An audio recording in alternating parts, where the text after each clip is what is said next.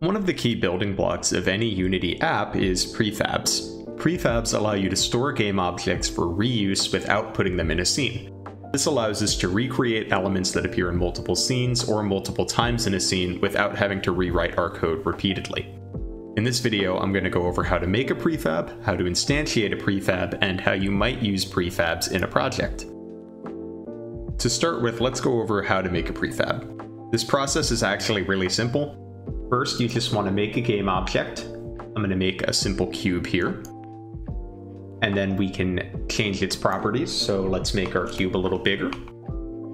And let's add a script to it. And what this script is going to do is make our object move across the screen when we hit play, like so. So now to make it a prefab, all we have to do is click it and drag it into our project. So now you can see it turned blue in our hierarchy, and that indicates that it's a prefab. So if we delete it here, you can see it still exists in our project folder. And you can see in here, it still has the script we added, and it has the changes we made to the scale. So then if we want to add this to a scene, we simply drag it back up into the hierarchy.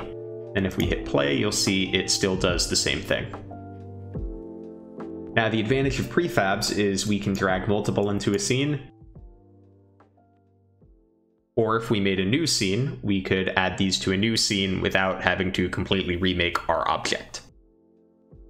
Another advantage of prefabs is that we can edit all three of our instances of this prefab, and if we added it in other scenes, all of those instances as well, by editing our prefab file. So let's say we wanted to make the cubes a little bigger.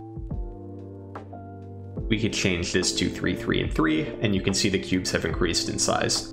Similarly, we could edit our script that we attach to this object, and it would apply to every instance of the prefab instead of having us reapply the script to each one.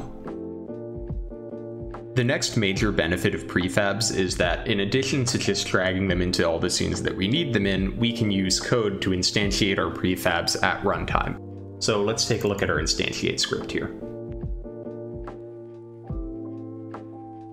So we take a variable that we're going to put our prefab in. We've called it cube here.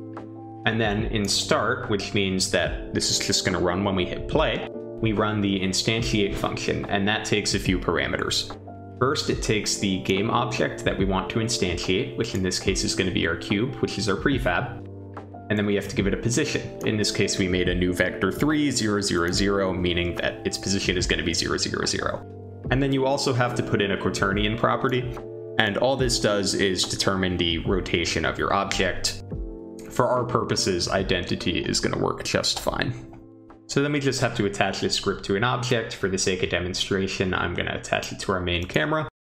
And we can drag our prefab into the cube variable spot. So now, when we hit play, we should have a cube instantiated. Yep, and it moves across the screen because it still has the script attached from our prefab. So next I'm going to walk you through how you might use a prefab by showing you how I use them in a project of mine. This is a work-in-progress card game that makes extensive use of prefabs and scriptable objects. Instead of having a prefab for every card in our game, we save memory by having a single card prefab, and then using scriptable objects to apply data to it and instantiating the cards we need at runtime. So to start with, let's look at our card prefab and drag that into the game here. And you can see that basically our card prefab is just a bunch of UI properties with a script attached that applies data to it. And that's what's going to fill in the art, text, and card name. So the next thing that we're going to want to look at after our prefab is our card scriptable objects. So these are passed into the script attached to our card prefab to apply data to our cards. So you can see it takes a few variables, including card name, description, and art, and these are the things that will ultimately be applied to our card prefab, which will make it look all pretty for the player. So now that we know what the prefab and the scriptable objects look like, we can hop into our script and see how the objects are instantiated.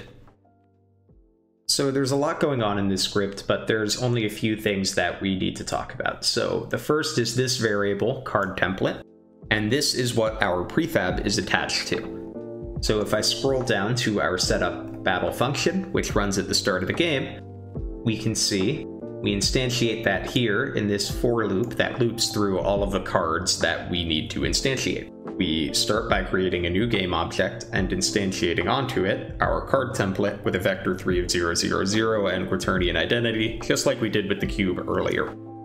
Then we drill down into our prefab to get its component, which is the script that we need to apply data to, and we add a card to it, which is the data that's going to make it appear. Then down here, we set its transform equal to the area where we want it to appear. That's just setting where it is, and then we can change that later so that we can move the cards around as needed. So the core of what this function does is just instantiate all of our cards with the information they need using a single prefab instead of 100 prefabs for 100 cards. So now we can look at what our script actually does, and if you look in our hierarchy now, you can see there's no cards in it. But if we hit play, and we go to deck area where the cards are instantiated, you can see there's now several cards, and we similarly use a process of instantiation to create these player characters and this enemy. And then when we finish, once again, there's no cards in the hierarchy.